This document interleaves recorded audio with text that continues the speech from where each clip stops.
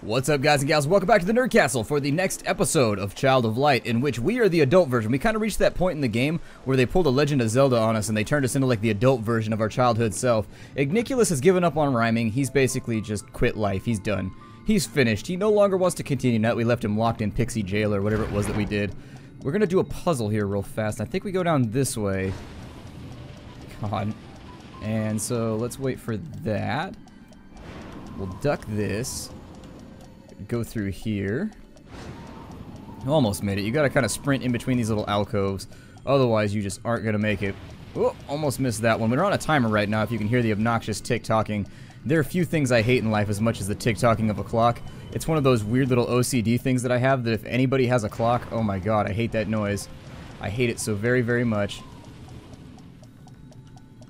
And I think our final destination should be right up here. These fish are blowing for an unknown reason. I don't know. They seem really excited about it, so I'm not going to ask too many questions. I'm just going to allow them to continue without smiting them or beating them up or anything else. Let's get our freebie treasure here. No booby traps? No whammy? Huh? Rough sapphires. Magic potions. Okay, and is there anything else hidden up and in here? We got to get all up inside this cave's crevice. It's looking at us a little bit funny, but we're going to do it anyways because it can't stop us. What's it going to do? It's inanimate. It's not like it's just going to walk away from the situation. So, oh, bad guys. I'm going to try and avoid fights from here on out because I don't feel like dealing with them, to be honest. I think these shrines do something. I don't know. They might indicate what element or something that I'm supposed to be using. Am I actually wielding the proper things right now? Oh, I also have level ups. So let's go to Ongus and we'll give him defend like 500 or whatever it is that he's gotten good at. That's a little bit odd. That's weird. Why would it let me buy that one, but it wouldn't let me buy that one? That's strange. Well, just kind of wasted my time there, but whatever. It wouldn't let me click that other one. It was saying that it was totally toast. I think I'm going to go for... What were we doing over here? I think we were going for something. I mean, my guess is that we were going in this direction to get the better rain of arrows. With... No, I'm sorry, with Aurora. We were going this way for all of her casted spells so that they would be better. You could get Starlight all three, which is going to be amazing once we're able to drop the Daka on the enemy. We've got Flynn over here. And we were moving him towards the better lightning strikes, I think. Alright, and then I wanted to check my oculi and make sure that everybody's rocking things that are not related to water. It looks like we were good about it, and we already took care of business, so nothing to even worry about. I'm only saying that because if I get jumped in combat here, I want to be able to resolve it as rapidly as possible. Got a little clownfish rocking this place. Left to the Piscean village, or the Piscean village. I think Piscean's probably the proper pronunciation. Ooh, sneaking in and stealing the treasure. Well, maybe not. I can't drop through that right there. Oh well. Is there anything up above?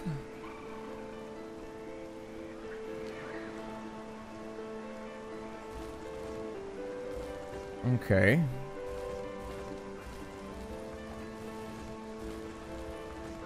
Well, they've got numerical assignments. That one is 13, that one's 5. Wonder where the other ones are at. That number assemblage doesn't really make any... I mean, aside from them both being like prime numbers, I guess. I don't know. Don't make any sense to me, but then again, look at these glowing branches. Numerals, Igniculus, numbers in Latin cast. What are they for? To remember the past. Oh, okay, so you can throw shadows here. That's what we need to do. Let's throw that to right there. And I think we may have to, like, drop it or something? I don't know. Let's find out. I'm about to kill this guy. I don't think I'm gonna have a choice. Let's go ahead and sneak attack him.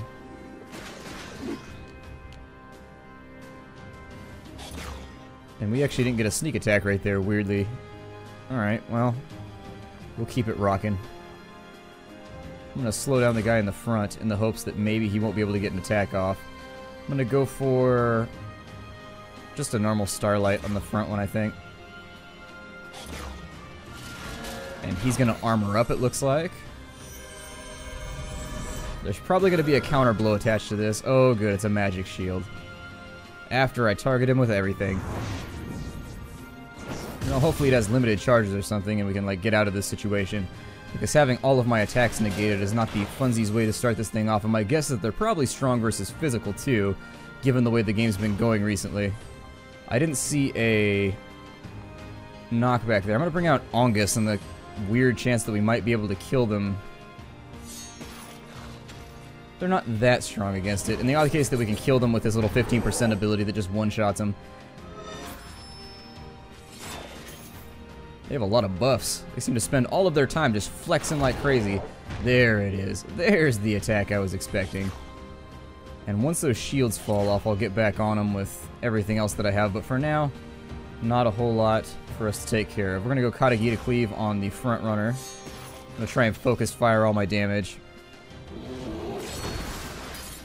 Ooh, obliterated. Good. We actually got the proc right there. That is very, very cool. If you don't know what proc stands for, it's Programmed Random Occurrence, which is basically if you have like any attack that has a 15% chance of doing something on hit, that's a proc. And so that's what it's referred to as. Just so you'll know for the future. I get that question a lot. Whenever I use the word proc, people are like, what's a proc? I go, Programmed Random Occurrence. He's hitting pretty hard now. I gave Ongus a bunch of shit in the previous episodes about how he wasn't any good, and I think he's trying to step his game up now. Still not down, but we'll try and disintegrate this guy just because it's fun. Disintegrations are the best. Even though Darth Vader is against them, he's not okay with disintegrations, but I'm okay. If I had bounty hunters, I'd be like, disintegrate whoever you want. Disintegrate like crazy. Bring me them ashes. And so down they go. Not really getting much XP from it, so I don't really think there's any point to really focus on grinding this out super hard.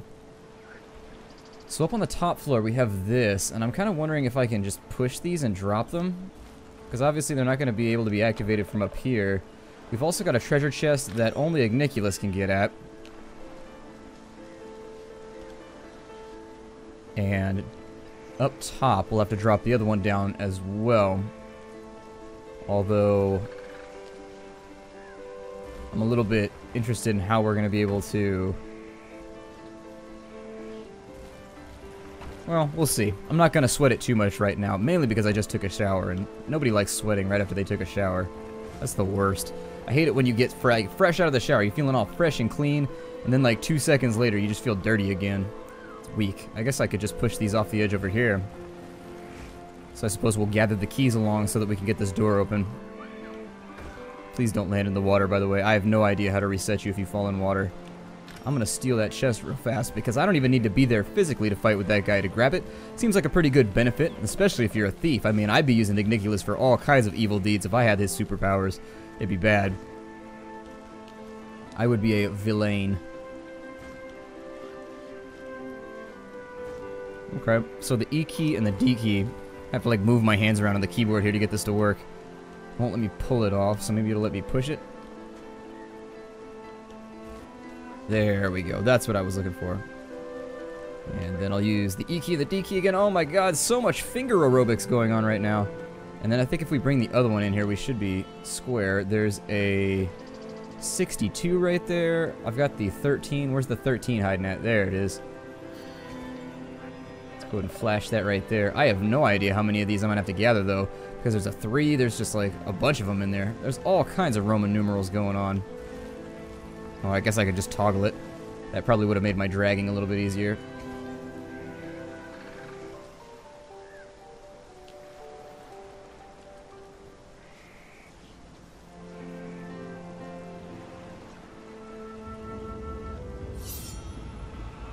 I guard the door.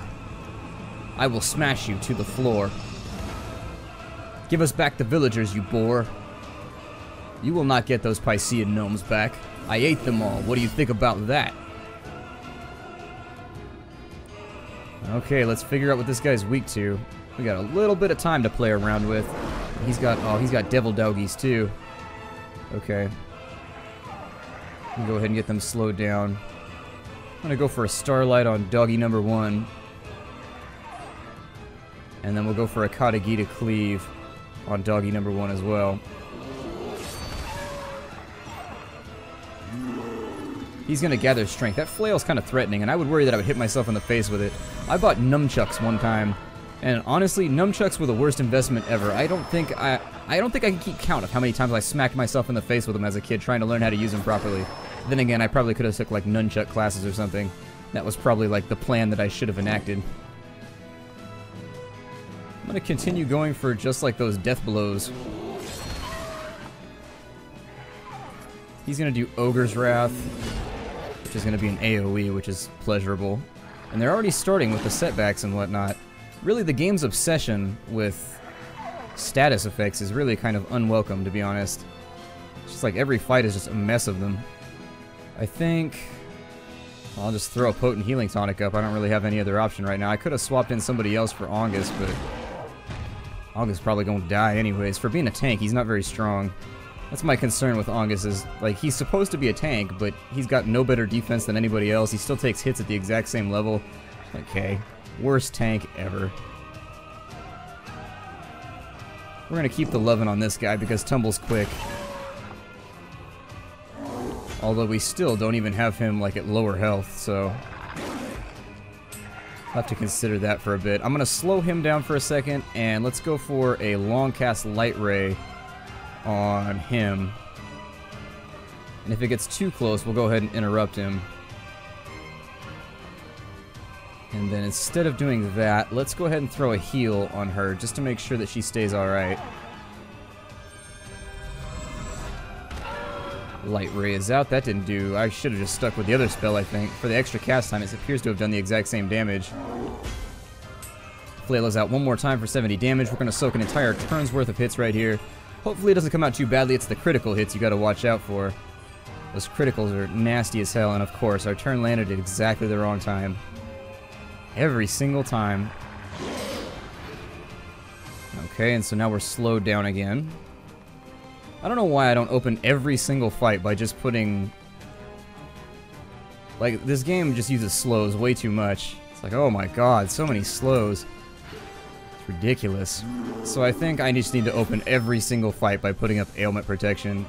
It's a bore, and I don't really like doing it, but it appears as though the game is trying to force the mechanic. Got ourselves a paralyze right there. That's going to allow us to have an opening. I'm going to attack the wrong person because my thumb got overexcited. He appears to be weak to melee, which is good, so that'll be pleasurable in the future. Slow him down. He's going to get his instant cast AoE off again.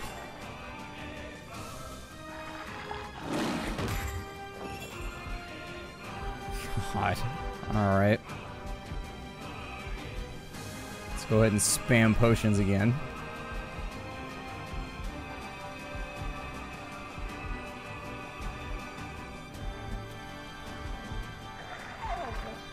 And all I can do is hope that the dog doesn't get a turn too soon. Because I really need this heal to go off. There it is. Alright. That instant cast AoE he does is really, really bad. It's brutal. It hurts a lot. It's painful on many different levels.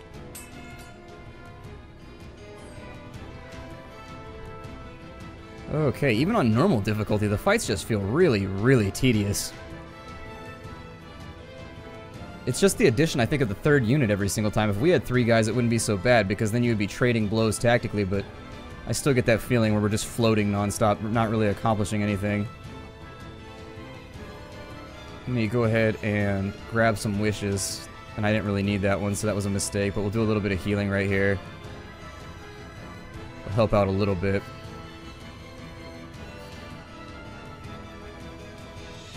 Who did I just attack? Oh good, I attacked the right one, but he's strong. Pretty strong versus, well, just about everything. We're gonna go ailment protection on, sure, let's just put it on her right now since everybody else already has theirs up. God, he's so fast. I doubt Aurora's gonna survive this turn.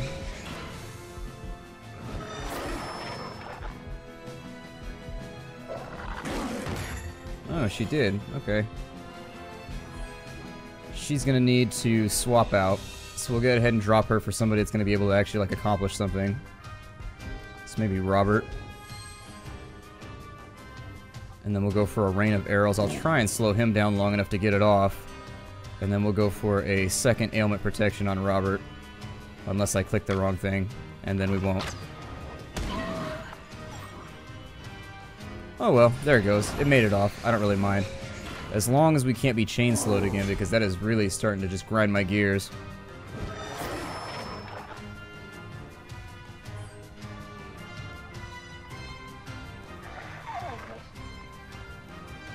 Actually, I'm going to see if I can go for a double shot. How did he get that off first? I clearly landed first on that meter. He didn't die. I probably should have healed right there, but I really wanted to get a kill off so that they wouldn't be dominating the time bar anymore.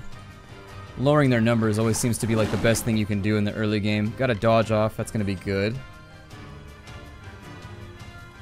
Go for another rain of arrows on everybody that we can. Grab some wishes while we wait. And then with her, we're going to go for a heal all, because we're not really that injured to the point where we can't use a heal all to maximum effect. Got ourselves a freebie paralyzed right there. I'll take it.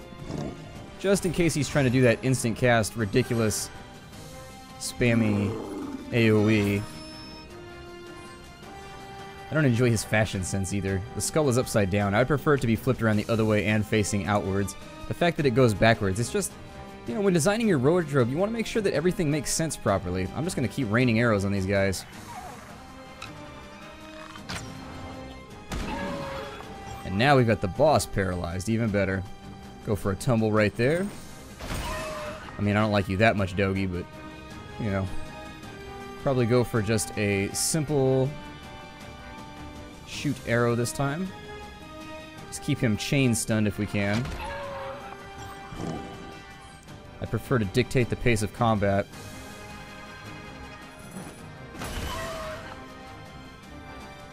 Ogre's Wrath is out, so that's going to be the AoE. We're going to need to negate that on the next turn. We're immune, ailment immune. How did we get knocked back? We are ailment immune. Oh my god. Okay, so apparently there are exceptions to said ailment immune rule. We're going to go for a heal on Robert because he's looking a little bit sketchy.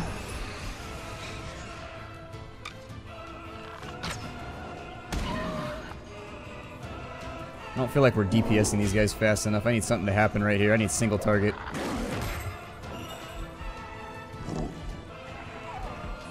Then again, I am fishing for paralyzes basically. Go for a heal all, rank 1 I guess. I'm gonna slow the boss down slightly so that that lands. It's only gonna do like 80 health though, so it's only gonna buy us a second. Refill the wishes, and then we'll start spamming a little bit of healing on people that are looking low.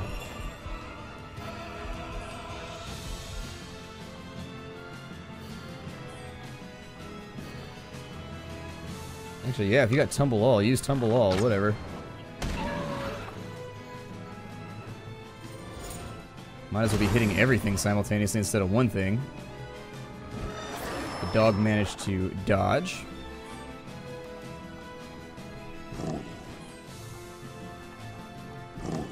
There we go. I don't know if this big guy, I don't think we've canceled him yet.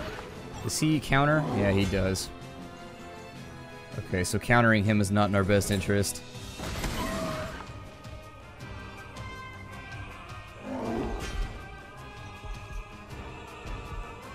Flail. Try and get a heal right there. Just kind of spot heal a little bit.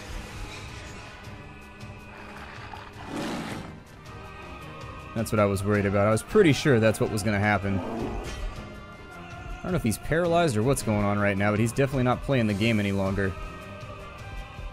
Let's swap somebody out. We'll put in Finn for now. And then Finn going for like a water attack on the dog because he used like burning bark, and so I think that's probably going to be the best move I can do. Maybe it'll kill him even. If he's... Okay, so he did 260. That's not a bad hit. That's a pretty... It's a pretty hardcore hit. Go ahead and throw a heal on myself. Or on Rubella's self. And then we'll do the same thing right here because it seemed to work out okay last time. Refill some of our wishes. And now that they're out of the way, it's going to be time to put melee characters back in because the boss is clearly weak to melee. Very weak to melee. Which is weird considering he's like a huge ogre guy. You would think that if you were following normal tropes, you would think that he would be perfectly fine with melee damage. It would be all the other stuff that scares him off. We'll put in Ongus, because his Katagita Cleave is actually pretty good if he's working against people that are weak to whatever it is that he's peddling. Down he goes, and so there's another boss fight handled.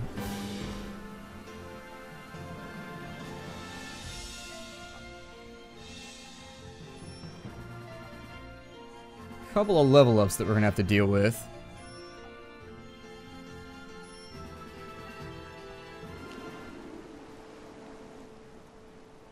What about the little girl, Jen? What will she do, abandoned, forgotten? If she waits long, it will bring more pain. We've got to tell her then. Okay, so it wants us to go back and talk about what happened with the ogre. But first, we're gonna level up. We've got a lot of level ups to fire around, so we might as well handle that. Go with...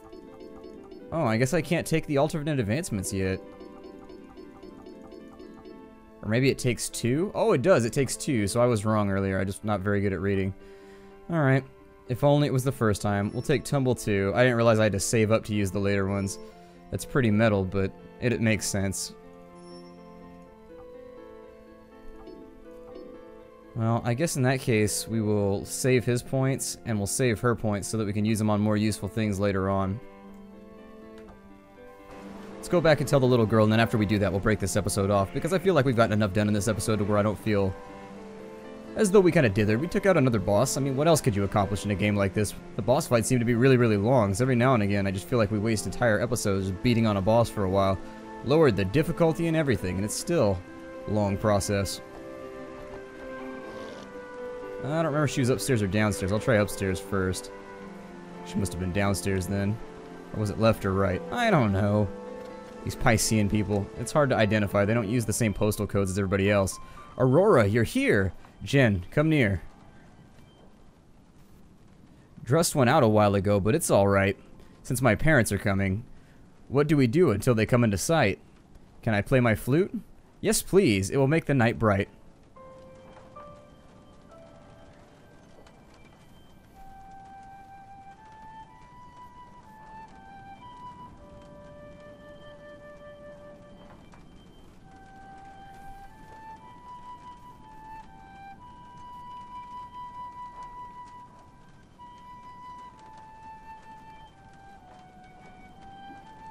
Aurora, she makes do, just like you. What does it mean?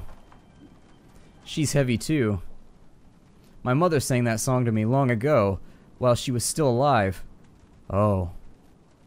Little one, we go to recover the lost sun, and bring on the day. Please, come. The day will stop the Dark Queen? Wait until I use my magic. I will make her scream. Nothing breaks up the awkward conversation of telling somebody their parents are dead like a little flute music. That's clearly the way to cure it. My name is Splattercat. Thank you for joining me here for another episode of Child of Light. I will see you all in the next episode. Take care out there, everybody, and I do.